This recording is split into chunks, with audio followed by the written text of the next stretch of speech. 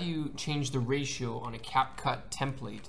So I'm going to show you my process and the two ways I can get this done. So first, you want to create your template.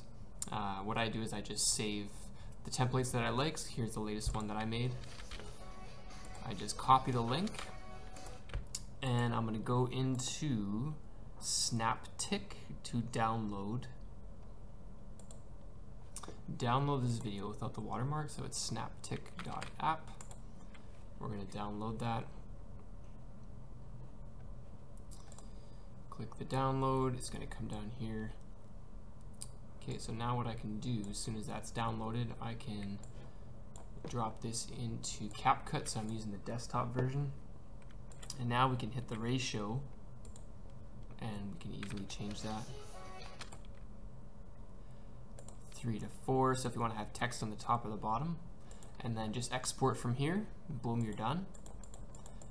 And then throw it back into TikTok or Instagram or whatever. If you want the 4 to 5 ratio, that's kind of the one that I like to use the most because it's just got a little bit, it's better size for text, I find. So I use Movavi Video Editor.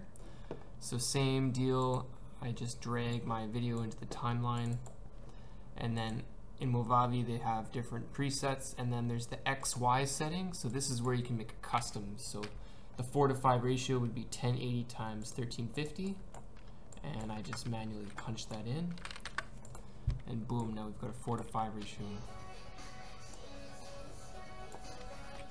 So now I can export that, name it whatever, 4 to 5 ratio, and then I can re-upload to TikTok or Instagram, Facebook stories, wherever else.